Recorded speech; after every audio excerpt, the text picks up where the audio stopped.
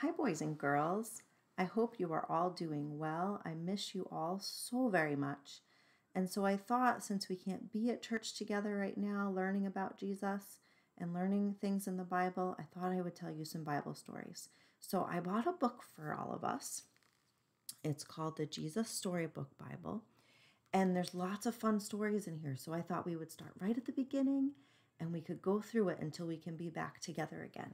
So I'm going to give you the introduction now, and then every week there'll be a new story for you. Okay, so the first one is called The Story and the Song, and it's going to introduce this book to us. And it starts by saying, "The heavens are singing about how great God is, and the skies are shouting it out. See what God has made. Day after day, night after night, they are speaking to us." And that came from Psalm chapter 19, verses 1 and 2. God wrote, "I love you." He wrote it in the sky and on the earth and under the sea.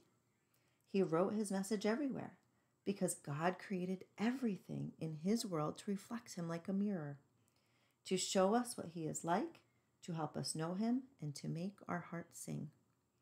The way a kitten chases her tail, the way red poppies grow wild, the way a dolphin swims. And God put it into words too and wrote it in a book called the Bible. Hey, we know that book. We've been studying that book together, right? I'm going to show you the picture. Okay. Now, some people think that the Bible is a book of rules, telling you what you should and shouldn't do.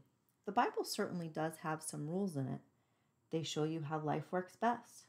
But the Bible isn't mainly about you and what you should be doing. It's about God and what he has done. Other people think the Bible is a book of heroes, showing you people you should copy. The Bible does have some heroes in it, but as you'll soon find out, most of the people in the Bible aren't heroes at all. They make some big mistakes, sometimes on purpose. They get afraid and run away. At times, they are downright mean. And look, there's some pictures here of all of the people that are in the Bible. There's Noah and Moses, David, Leah, Daniel, Mary, Peter, Joseph, Abraham, and Saul. No, the Bible isn't a book of rules or a book of heroes. The Bible is most of all a story, and it's an adventure story about a young hero who comes from a far country to win back his lost treasure. It's a love story about a brave prince who leaves his palace, his throne, everything, to rescue the one he loves. It's like the most wonderful fairy tales that has come true in real life. You see, the best thing about this story is it's true. And so for those of you learning in school about fiction and nonfiction, fiction is what's not real, but nonfiction is what's real. So the Bible is all nonfiction. There are lots of stories in the Bible, but all the stories are telling one big story, the story of how God loves his children and comes to rescue them.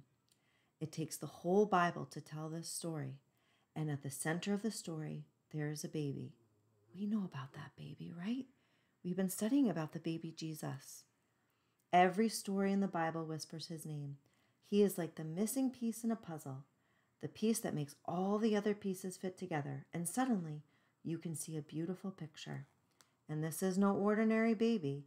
This is the child upon whom everything would depend.